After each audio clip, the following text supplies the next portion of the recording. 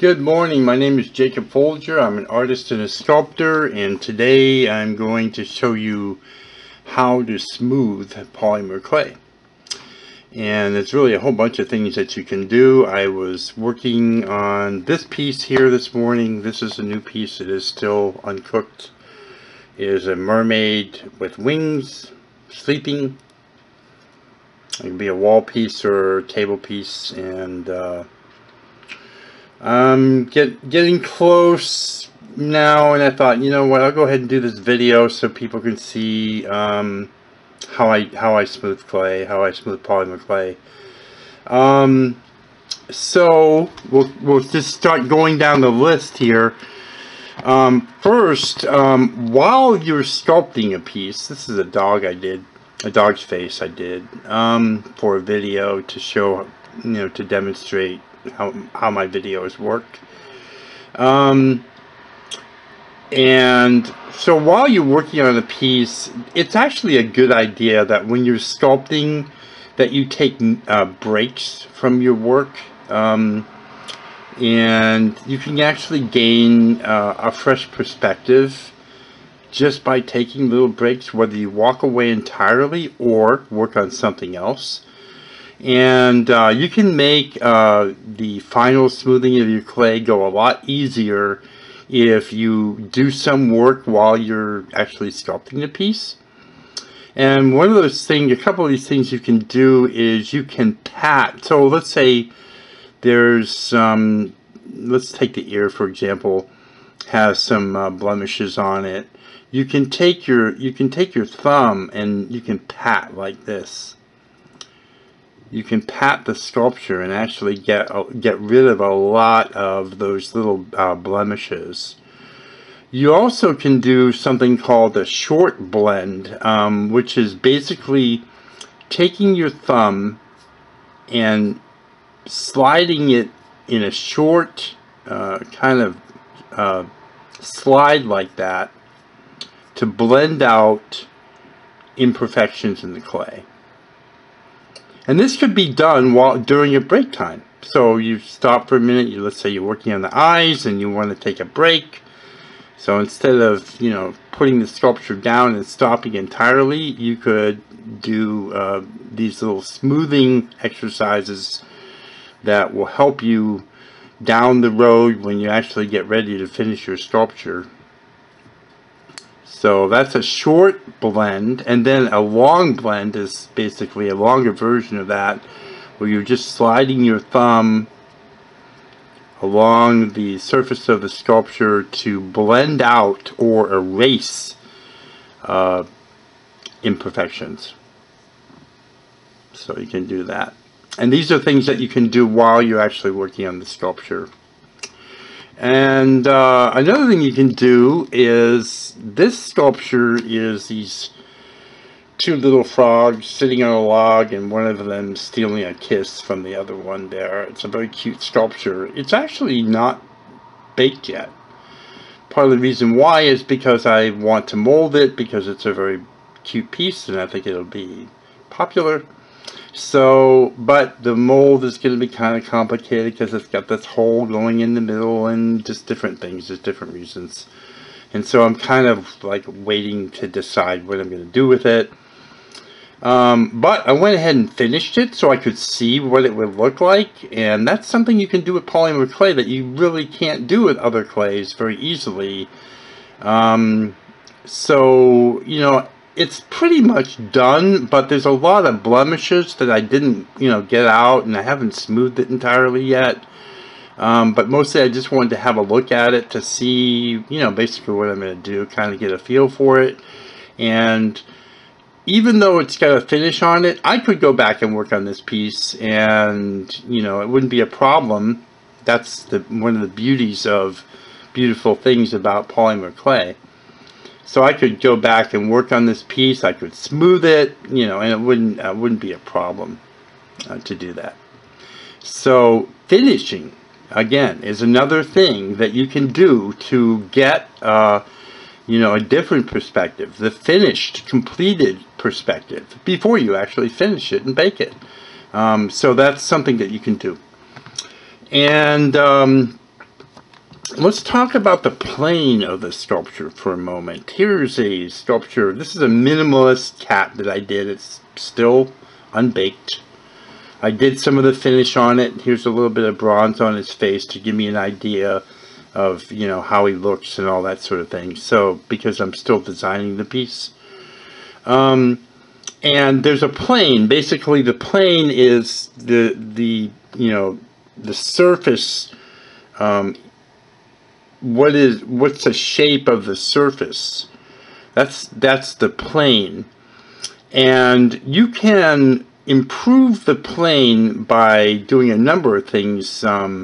You can see, if you look closely at this, you can see the plane is kind of up and down. It's not, you know, this piece is not completed, so, you know, that's not important to me at this moment, but for this class it is. So what you can do is you can improve the plane, get the plane ready, and by using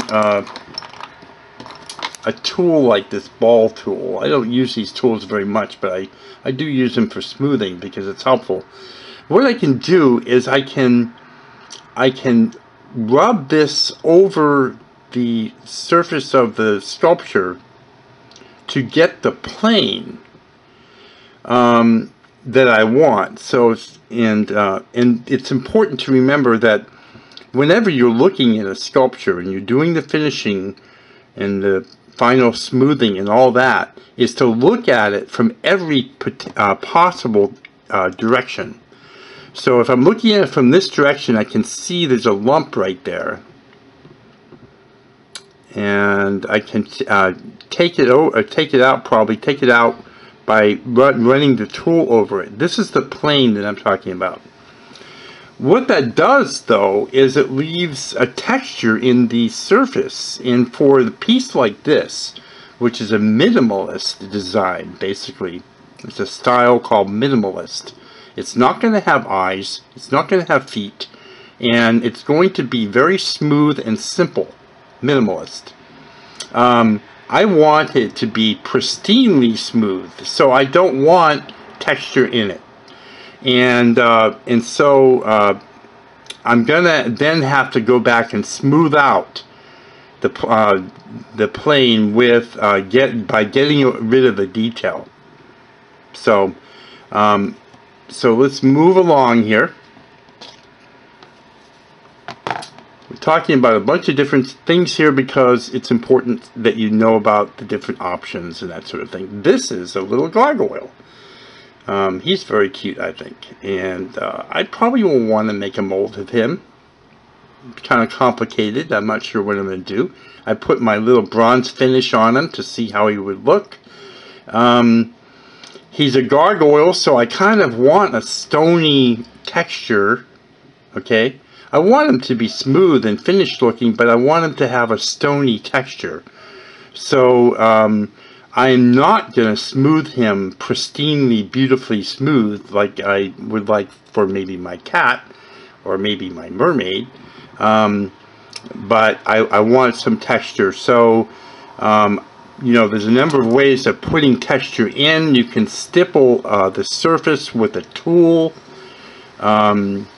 You can simply leave the texture in after you sculpt it and not remove it, which I frequently do, and you'll hear me mention on my videos. I'll say I like to leave it in because my finishes are antique kind of looks, and I just think they look better on, you know, texture. So that's an option too. So it depends on the piece and what you're doing. So just keep that in mind. But once you've got the texture in, you most definitely want to do the fine detail work, and you want to get into all the cracks and make sure everything's you know, just put together really well. And so keeping that in mind, and this piece has a lot of tight detail. It's a small piece. You know, you get the cracks in between the toes and around the fingers, and you know, back in behind the tail. So you wouldn't just have one paintbrush to work with smoothing. You would have a number of paintbrushes. You'd have one like this for the wing. You would have one like this for some of the smaller detail, smaller brush. You might have even much smaller for in between the fingers and back in there. And then you might have another brush that is small but very soft, because if it's a soft brush, it's not going to leave brush marks like a brush like this that has a harder bristle. You know, you can pick up a package of brushes like this, you know, very inexpensively at a craft store, art store, something like that. So just keep that in mind. Okay, let's set him down now, and let's get to doing some smoothing. We're going to be using alcohol, and you can use 90%, or you can use, or you can cut it and make it 70%. There's not, I mean, you don't have to, like, you know, cut it with the exact amount of water. I mean, it's not going to matter a whole lot. If you take it right out of the bottle, it's going to be far more aggressive than if you cut it with some water. You can take your brush, dip it into the alcohol, and then it'd be a good idea to you know, have a cloth or something like that and just dab off the excess. You don't really need to put all that alcohol on it. You just want your brush to be wet, and then you can just take your time and smooth it.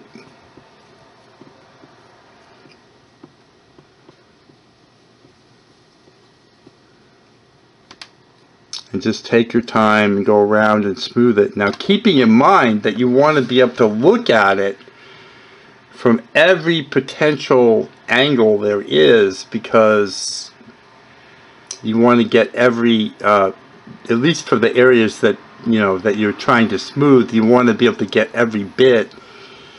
Oftentimes the edges, these edges down in here, along the arms, those places like that are going to have you know, blemishes and imperfections in there, and it's going to be a good idea to pay attention to that. And you can brush, and you would brush with a harder bristle brush like this to start off with, and then move to a softer bristle. This is a very soft. See the difference? Look how I move my finger over this. It's more resistant, and this one here, it's not. It's like really, really soft. So you can probably open up the packages and play with them with brushes a little bit in the art stores. They're usually pretty nice there. They let you do that because they know how artists are. So, and then you can just take your time and go and brush it. So first you would use a harder bristle, and then you would graduate to the softer, which will take out any brush marks. And let's talk about sculpting by smoothing. Okay, using this as an example. I don't know if mermaids have belly buttons, but I want my mermaid to have a belly button, so I put a belly button in. It's right there.